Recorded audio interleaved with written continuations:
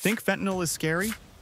Meet its psycho cousin, Nitazenes, a drug up to 40 times deadlier than fentanyl, hiding in counterfeit pills, often resistant to Narcan, and waiting for one mistake. This isn't a horror movie, it's happening now.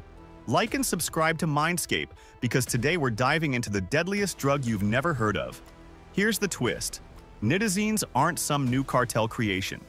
They were actually cooked up in the 1950s by pharmaceutical researchers looking for a stronger painkiller. They succeeded. Too well.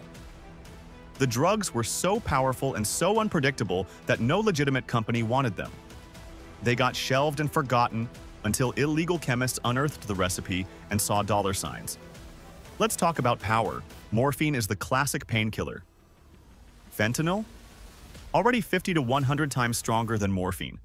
That alone is terrifying. Now Nitazenes step in. Some versions are 40 to 50 times stronger than fentanyl. To put it in perspective, the amount that can kill you could fit on a single grain of salt. One slip, one counterfeit pill, and suddenly you're not just taking a risk, you're gambling with your life. The real nightmare is that Nitazenes don't come labeled. Dealers are mixing them into counterfeit Xanax, Percocet, and even fake ADHD meds. People think they're taking something mild and safe, when in reality they're swallowing a chemical sledgehammer. To make it worse, fentanyl test strips can't detect Nitazenes. That means you could test your pill, think it's safe, and still end up overdosing. And this isn't just a theoretical danger. In the US, young people in their early 20s have died after taking what they thought were normal painkillers that turned out to be laced with Nitazenes. In Australia, researchers tested used syringes and found 5% contained Nitazenes, yet 84% of users had no idea they had taken them.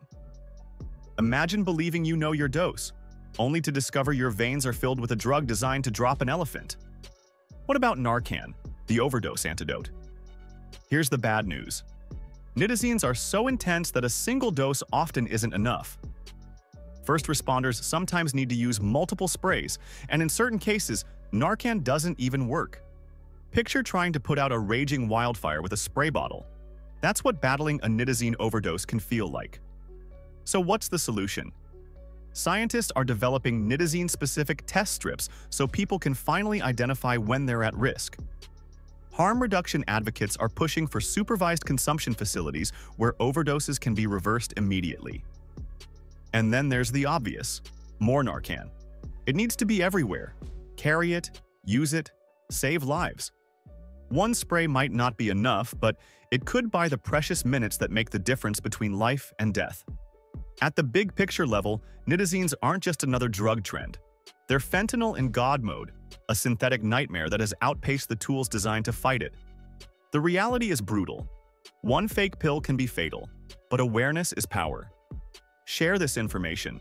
Test anything you take. Carry Narcan. And never assume your local dealer's chemistry is anywhere close to the precision of a pharmaceutical lab. Stay smart. Stay alive.